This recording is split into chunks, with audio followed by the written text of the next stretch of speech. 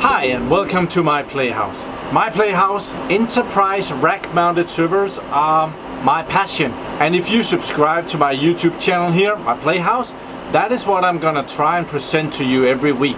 It might be one aspect or another aspect of enterprise rack-mounted servers, but I usually find a subject for every week.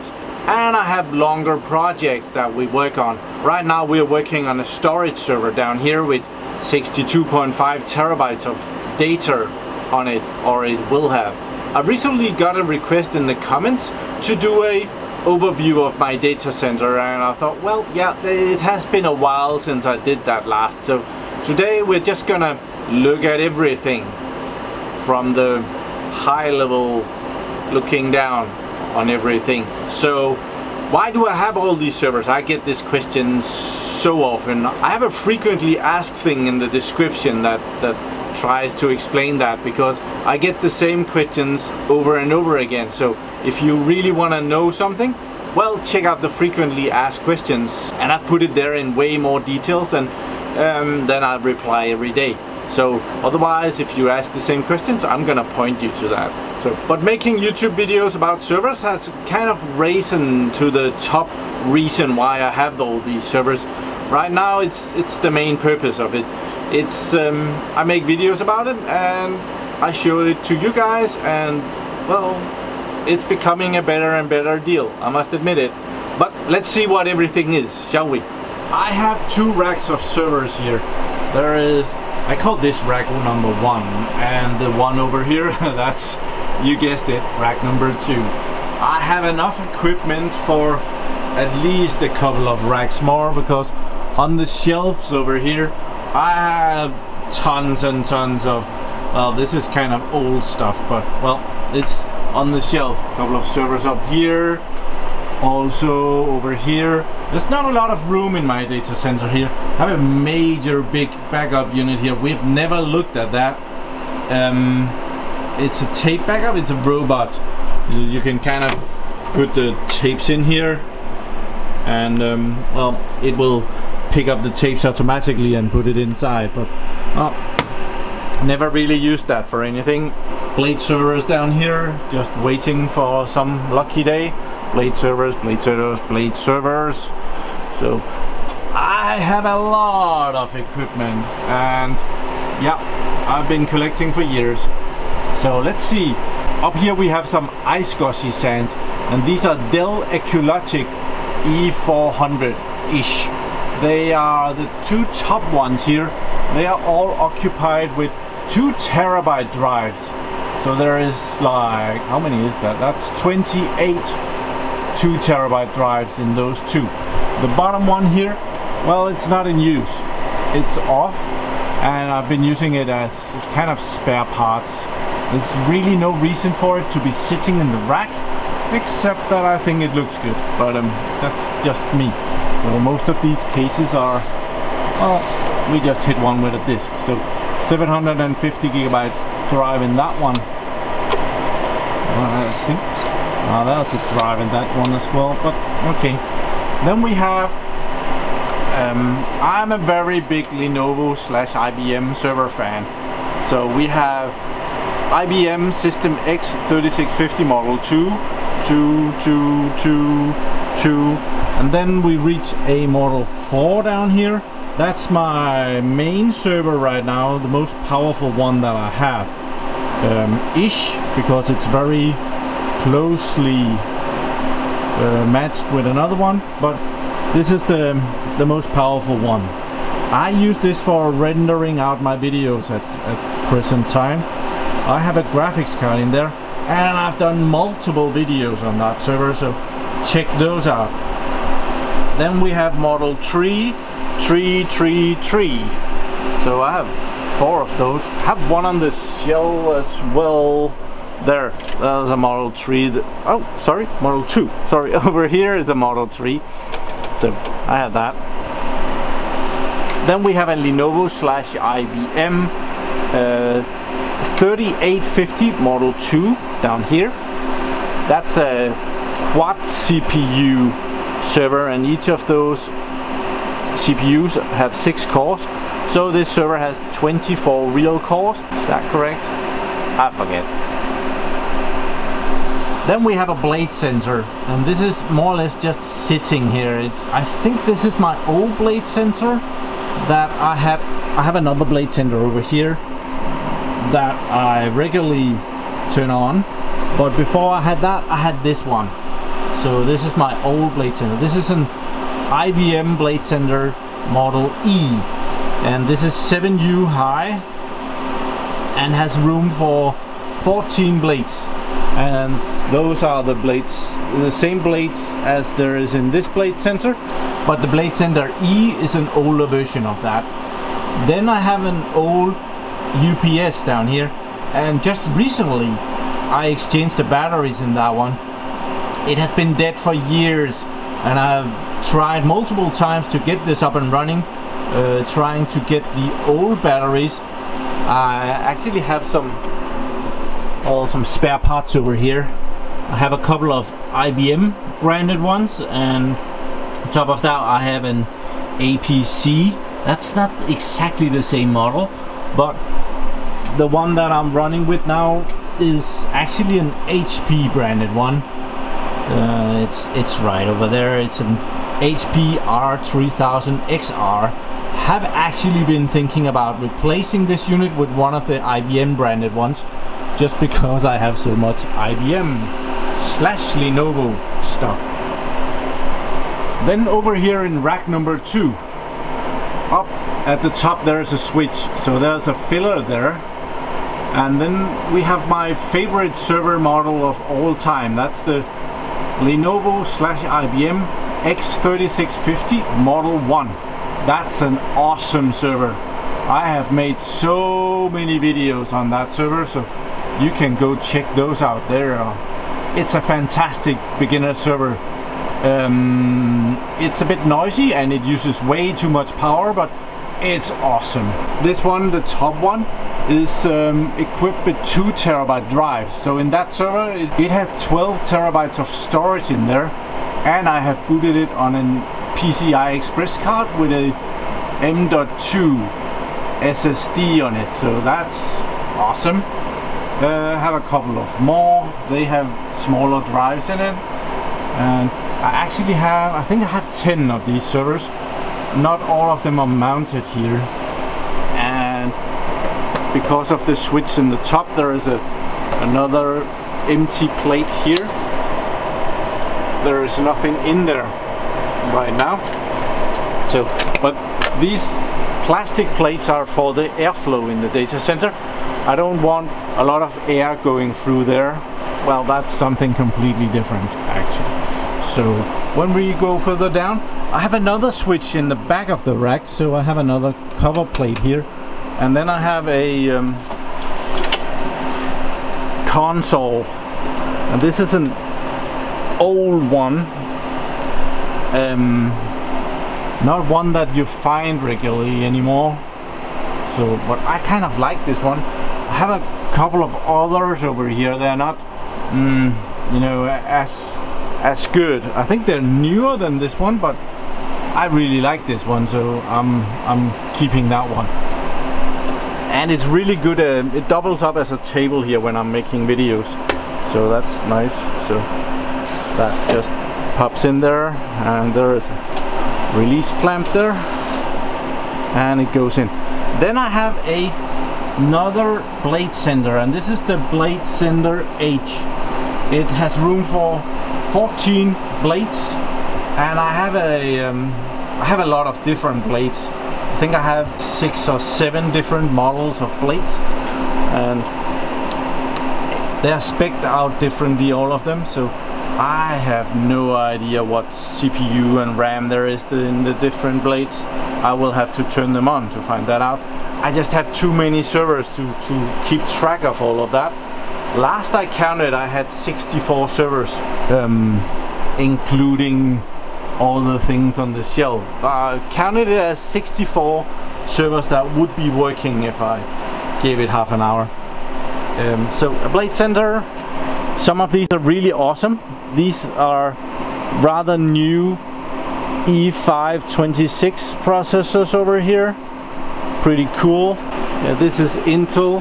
This is a power PC. We've never seen this before. I haven't done a video on it yet, but well, I'm hoping to do that someday.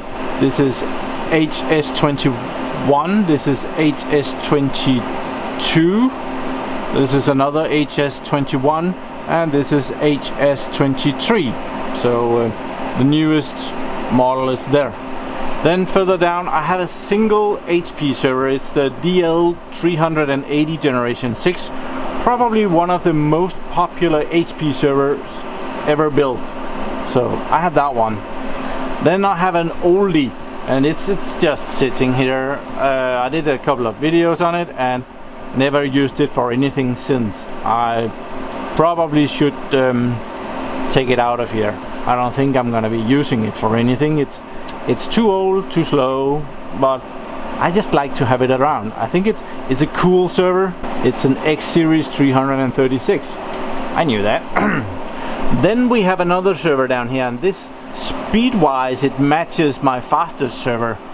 So this is a Lenovo X3550 Model 4. The 3550 is a 1U server, where the 3650 is a 2U server. But otherwise they're pretty much spec'd out the same way. I have the same processors in this one as I have in the one up there. Intel Xeon E52670. They are 2.6 GHz 8-core processors. Then the bottom down here is just disk shelves. I have 24 disks here, and that is 2 TB drives, and I have 24 drives down here, and that is 600 GB SAS drives. Really fast 10,000 RPM SAS drive. Or are they 15,000? I forget. They are 15,000. Okay, so even faster. So on the shelves here I have a lot of, well, both servers and spare parts. Up here I have 2 more Lenovo X3850s Model 2. 2 of those. Then we have the 2 consoles here. Then I have a Lenovo X3650 Model 1, Model 2. I have a Dell, what is that called? Well, it's a Power Edge 2950 right there. I have a Sun server. I have the Model 3. I have a Cisco switch. I have another disk cage here for putting in drives. Even have, I think I have 12 drive bays thing. I have 12 of these drive bay thingies, so I would be able to expand this one down here and have another 12 drives in there. I might do that, but right now I'm quite occupied with getting the 48 ones that I already have working in there. Then I have 2 fiber channel switches, IBM branded, and I have another Dell server. It's a Power Edge R710. I have done a video on that one as well. Down here I have a HP workstation that was sent to me by Christoph in Germany as a gift. Thank you very much. We did do a video on that. I am not sure what I am gonna do with that, but it has 2 nice Intel Xeon 53 something processors in it. It's kind of cool. Then I have a disk shelf for old compact server right here. It's old SCSI drive. Then we have a couple of fiber network switches. I believe they are 2 gigabit, not really usable nowadays. Then I have my first storage server over here. I have done videos on that. It's rather old now, but I do have a film company, and when we were gonna record a full feature film, I bought this one to keep all the recorded data on. So for a while this was running. It also has a couple of old Xeon processors in it. Oh, I forgot this one. This compact DL 380 generation 1. So it's the very first one of these, and it's way older than the generation 1 of these. So Compact / HP has been producing this model longer, the Compact Proliant. This actually has a couple of Pentium 3s inside, 923 megahertz, I believe. So moving over here, we have an HP server, another one. This is also a DL380, but this is a generation 4. And at the end we have another Dell server, Hs21 So, well, that's chill. Then I have a lot of spare parts. I have RAM, I have CPUs, I have hard drives, I have different PCI cards, I have a whole case of network cards, more hard drives, even more hard drives. Well, we saw this is Blade servers, more Blade servers. This is some kind of do-it-yourself server. We never have this open. I don't think I'm ever gonna be using it for anything. And I have another one here, also something do-it-yourself server, or at some point it has been. It's branded in some kind. So there's that. More Blade servers. Couple of SSDs that has never worked.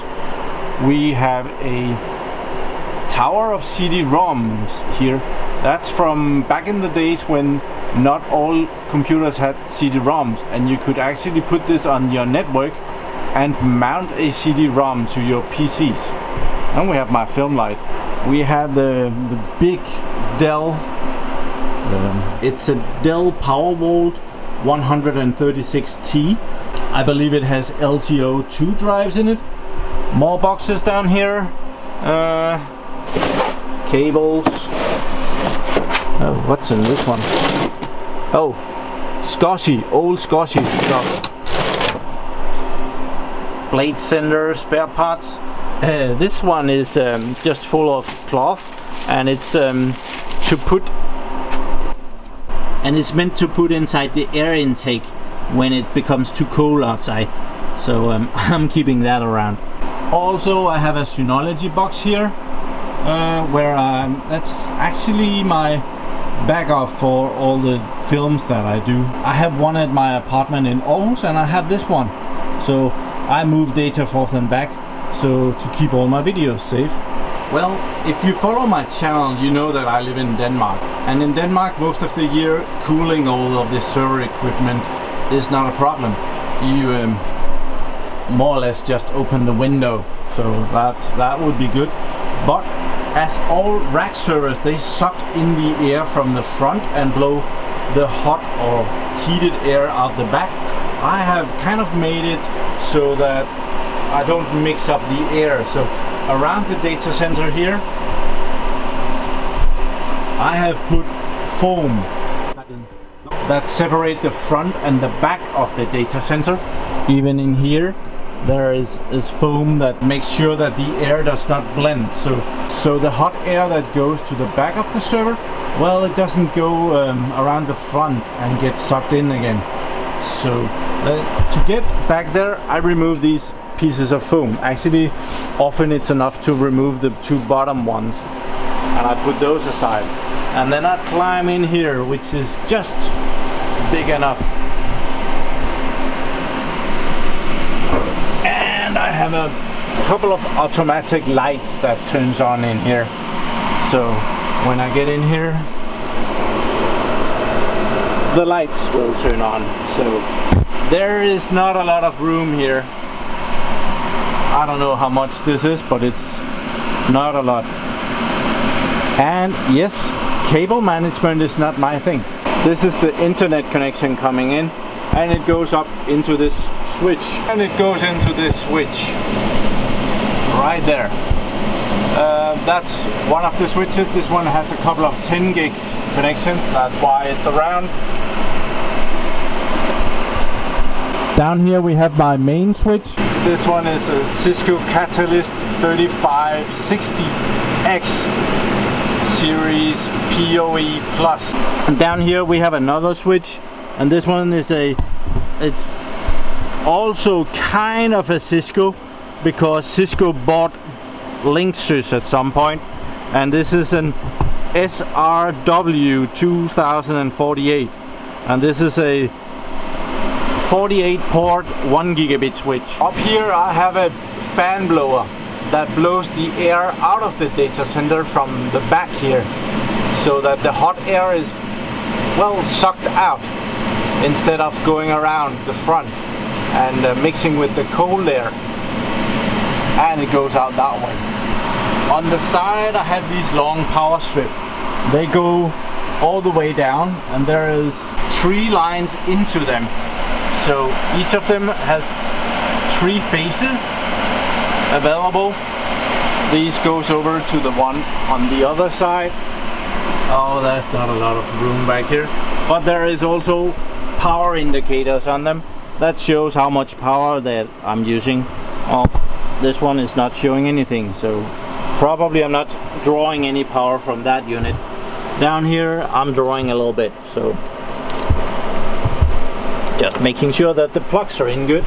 Well, it really sucks filming back there because there is absolutely no space to work on, so we don't go there very often, but well, it's there and I go there, so yeah, there is that. The hot air comes out the server room here. The server room is in here, and the hot air goes out here, and this thing is a, well, it's a silencer, so to not make as much noise, but well, the hot air is transported through this line in here. So in here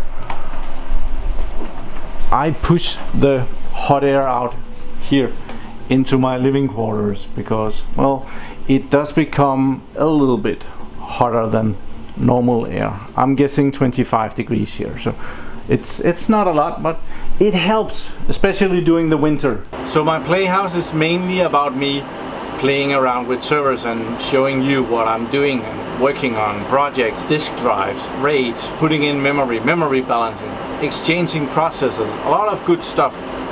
Sometimes I do other projects. I like batteries, I like heating, I like green energy, I like gardening. I do all kind of stuff. And sometimes I film it because, well, some of you might like it, but the main thing for this channel is really the servers. So if you're the kind of person that would like to get in on some of this and get your own server up and running, well, you might want to see my videos. It's really not that expensive. These older servers, often they're really just being given away, like 20 euros, $20, I don't know.